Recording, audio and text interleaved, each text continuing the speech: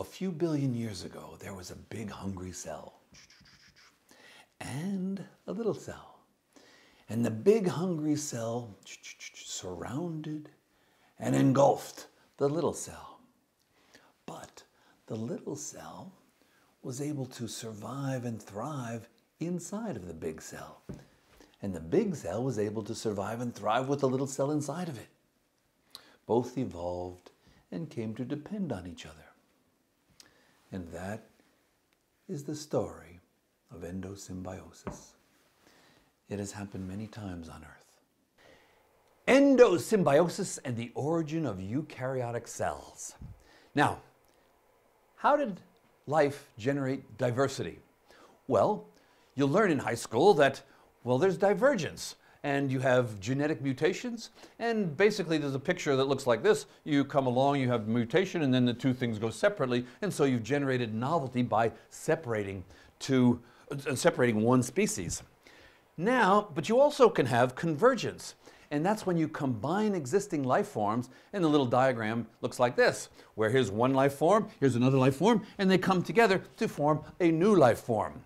And notice it doesn't take any time to mutate and diverge, but rather it's almost immediate when they come together and they start living together. Now, you can't talk about endosymbiosis without thinking about Lynn Margulis. Lynn Margulis was a great scientist. Here she is getting the National Medal of Science in 1999. Here she is walking around a bacterial mat in Mexico. And here she is getting married in 1957 to Carl Sagan, an astrobiologist. Now, here she is with her son, Dorian, and they've written quite a few books together. One is Acquiring Genomes and the Garden of Microbial Delights, Microcosmos. Here are a few other books, What is Sex and the Origins of Sex. They've written that together. They've written What is Life? And here's a book called Symbiotic Planet. And Lynn also wrote this book, Kingdoms and Domains, because she loved single-celled eukaryotes, and that's the book mostly about it.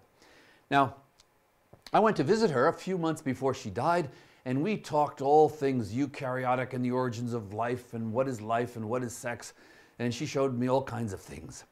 And she also showed me the house of where Emily Dickinson, a famous American poet, lived, and her house was right next to it. I think she bought this house to be close to Emily Dickinson. You can see that their hairstyle was a little bit similar about 50 years ago. And Emily Dickinson wrote this poem that inspired Lynn quite a bit. And here's the poem. Tell all the truth, but tell it slant. Success in circuit lies. Too bright for our infirm delight, the truth's superb surprise. As lightning to the children eased, with explanation kind, the truth must dazzle gradually, or every man be blind. And Lynn was so inspired by this. She also memorized almost all this woman's poems. That she wrote a book based on this line, tell all the truth but tell it slant, and here's a book, Slanted Truths, essays on Gaia, symbiosis, and evolution. And at the end of the poem here it says, the truth must dazzle gradually, and that's the name of another book, Dazzle Gradually, Reflections on the Nature of Nature. Now, after she died, Dorian, her son, put together this book of essays about her life. And here's a quote from Lynn that kind of is quite characteristic. I don't consider my ideas controversial. I consider them right. And here's a quote from Emily, that it will never come again is what makes life so sweet. Now, this is probably her most famous groundbreaking paper in 1967 on the origin of mitosing cells, or on the origin of eukaryotic cells. And here in the abstract it says, 3 fundamental organelles, the mitochondria, the photosynthetic plastids, and the 9+2 basal bodies of flagella, were themselves once free-living prokaryotic cells. At the time, people thought this was a crazy idea. How could these organelles once have been free-living? And this paper was rejected 15 times because of the conservative nature of the biological organizations. Now, let's have a look at what she was talking about. On the left is a prokaryote. It's very small. A eukaryotic cell in the center is very big. And eukaryotes, the main feature of eukaryotes is that they have a nuclear membrane in blue here. But that's not what Lynn was talking about. She was talking about these mitochondria and this plastid or chloroplast, and the red basal body and the undulipodium at the bottom. And she was concerned about the origin of these structures.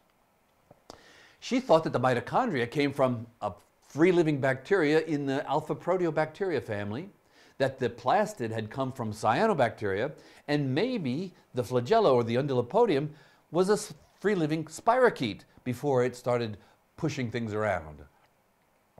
Now, if you draw this on a tree of life, then you have the eukaryotes in the middle, and you see these arrow, that's where mitochondria went over and joined and at the base of eukaryotes, and then into plants had the chloroplasts, became endosymbiotically incorporated into plants.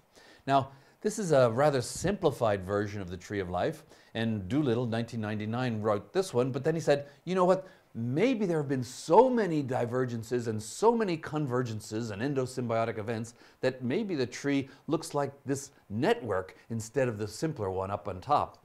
And this view is becoming more and more prevalent as we find out more and more about the origin of life on Earth, which is important if we're trying to find out about the origin of life elsewhere. Now, let's talk a little bit about the details of Lynn Margulis' endosymbiotic theory. First of all, you get a nucleus, and then you have the endoplasmic reticulum, which is in blue, and its membrane is part of the membrane of the nucleus. And then along comes the first endosymbiotic event, in which you have an aerobic bacterium, something like an alpha proteobacterium, getting engulfed, as you can see in the picture, and then it gets completely engulfed, and then you become a modern heterotrophic eukaryote with mitochondria inside, and that's what our cells look like. But then there's a second endosymbiotic event, if you're interested in plants, and there you have a photosynthetic bacterium getting engulfed. When it gets completely engulfed, you call it a modern photosynthetic eukaryote, where you can notice that it has mitochondria and chloroplasts inside of it. Not like us, we don't have chloroplasts.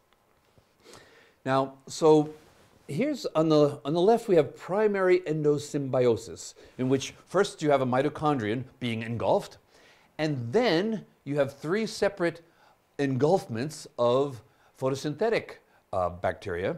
And on the bottom you produce chlorophyta, and that becomes a land plant. In the middle you have red algae, and then on the top you have glycophyta. So those are presumably three separate endosymbiotic events. Now, there's also a secondary endosymbiosis. This is kind of weird. It's a little like a Russian doll in the sense that the red algae got engulfed by another life form and got completely incorporated, so you have an organelle inside of a cell which is inside of a cell. And that happened not just once, but twice, when you produced a chlorophyta, got engulfed, and then you turned into a chlorarachniophyta. And this is kind of complicated, and it's really weird, but that's what happened at multiple times. And if we want to understand how, let's put this into context in a phylogenetic tree. The phylogenetic tree on the right is something we've seen before, and let's just locate where these names are on this tree.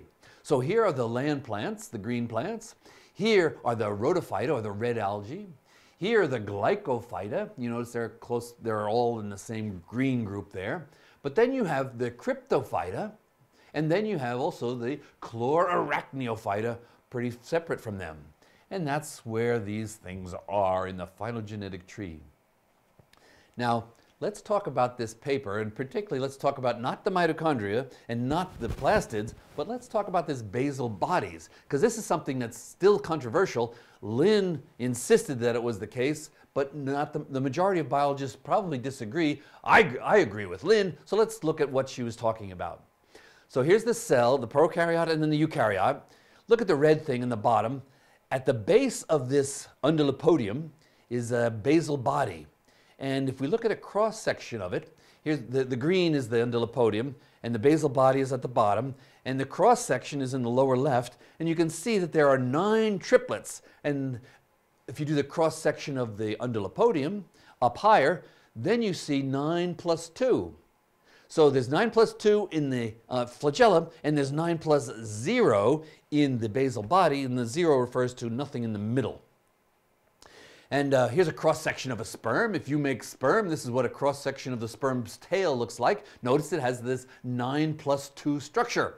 And if you're looking at green algae and you cut it through, you'll see also the 9+2 structure, and telling you that your sperm and single-celled green algae have a common origin, probably. The independent origin of a 9+2 structure seems rather unlikely to me and originally to Lynn. If you look at a centriole, and this is a little bit interesting, kind of complicated. Now this is a centriole. Centrioles are things associated with cells when they mitose and they divide. And this is a centriole of an embryonic mouse brain. And if you look carefully, you can see that it has this 9+0 structure, much like the basal body. So the idea is that the apparatus that is responsible for dividing or mitosing is closely related and has its origin in the basal bodies of flagellum or undulipodium, that's Lynn's idea. It's not accepted yet. It's quite controversial. I think it's obvious that she's right, but who am I? Now, here's a phylogenetic tree, and you can see that the eukaryotes in the middle are they have this extra length to their diversity. And maybe it's the case that this extra length has been produced by the combinatorics of these bacteria getting together and engulfing each other. And that's what this says. Maybe the extra length added to all eukaryotic lines could be some kind of Cambrian explosion caused by the endosymbiosis, the combinatorics of endosymbiosis. And just as a last, leaving you with Mixotricha paradoxa, if you're interested in all of the wonderful ways in which life on Earth is the result of endosymbiosis, you can do no better than looking at Mixotricha paradoxa.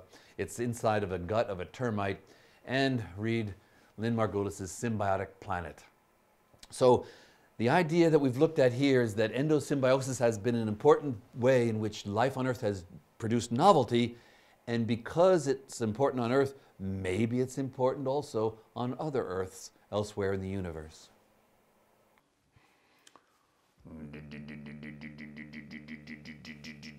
So endosymbiosis has happened multiple times in the evolution of life on Earth. And even secondary endosymbiosis has happened several times.